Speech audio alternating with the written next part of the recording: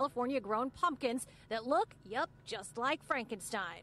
Just always looking for an edge. And with what he's named Pumpkinstein, farmer Tony DeGuerra seems to have found it. Since March, he's been harvesting, turns out, ghoulish gold. Fielding calls from as far away as the United Arab Emirates. He's selling them for $75 a pop, wholesale. Some retailers are getting $125 each. And when I saw how detailed I could get it, I knew I had something. He grows the frightening fruit in a mold, a pretty simple concept, except it's been anything but. It's taken 4 years of trial and error and hundreds of thousands of dollars to find the right variety, the best way to grow it, a mold that would provide enough air and light.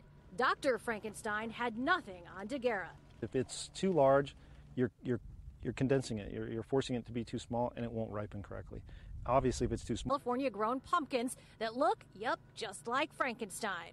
Just always looking for an edge. And with what he's named Pumpkinstein, farmer Tony DeGuerra seems to have found it. Since March, he's been harvesting, turns out, ghoulish gold. Fielding calls from as far away as the United Arab Emirates. He's selling them for $75 a pop, wholesale. Some retailers are getting $125 each. And when I saw how detailed I could get it, I knew I had something. He grows the frightening fruit in a mold, a pretty simple concept, except it's been anything but. It's taken 4 years of trial and error and hundreds of thousands of dollars to find the right variety, the best way to grow it, a mold that would provide enough air and light.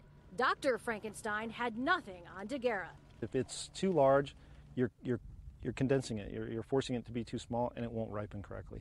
Obviously, if it's